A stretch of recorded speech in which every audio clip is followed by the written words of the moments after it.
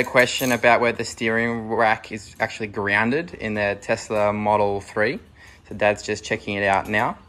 Is that the steering rack? This is the connector? main earth and power. Oh, because you got it all plugged in. You put the new one in. Yeah.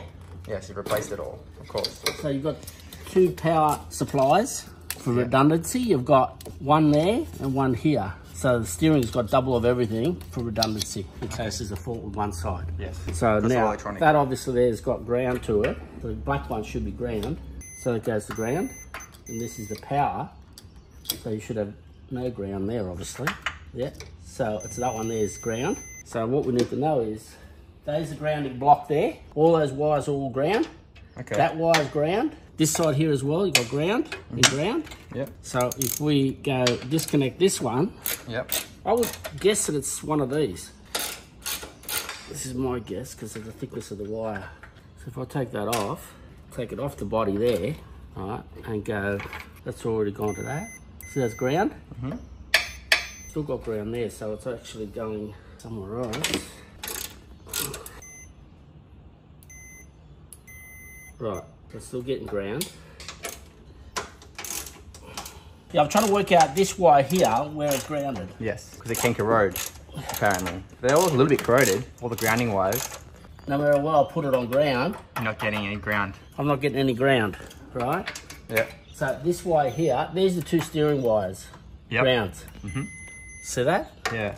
On here, you see why, because there's not a lot of, that hasn't been cleaned that well. It's still got paint under it, so you're relying only on the bolt, which is fine to ground it there. See the bolt? There's the bolt, the head of the bolt. It's actually got not a great earth there. So what you'd want to probably do is, this wire here is, I'm not sure that that's ground for both of them, I'll tell you. That, right? No ground. No ground. That one's ground. So the bottom one is the other ground, I'd assume. Right, so that bottom one, I would think, would be the other ground. Yes.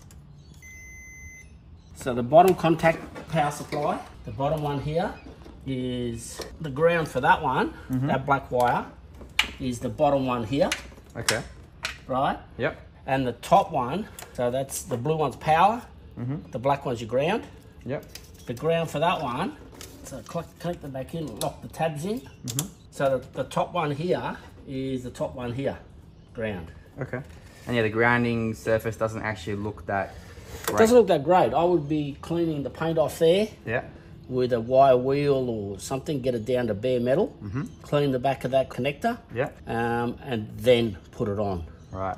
Or even preferably put a multi-star washer. Yes. A special... So it bites into the metal. Bites into the metal. There's a special washer you can buy Yeah. that bites into the metal and grounds it better. Okay. There's a special grounding washer you can buy. There you go. Dense Dodge Tesla improvements. Improved grounding on the steering rack. Coming soon. So steering rack grounding is here on the left hand, Yes, in our case here. Because we're on a right-hand drive vehicle in Australia. It's on the left hand strut tower, the 2 main connectors there.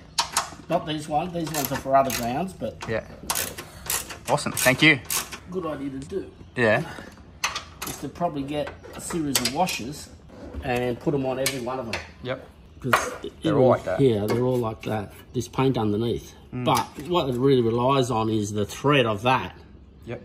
And then biting onto the head of the bolt. But there's not a lot of contact area there.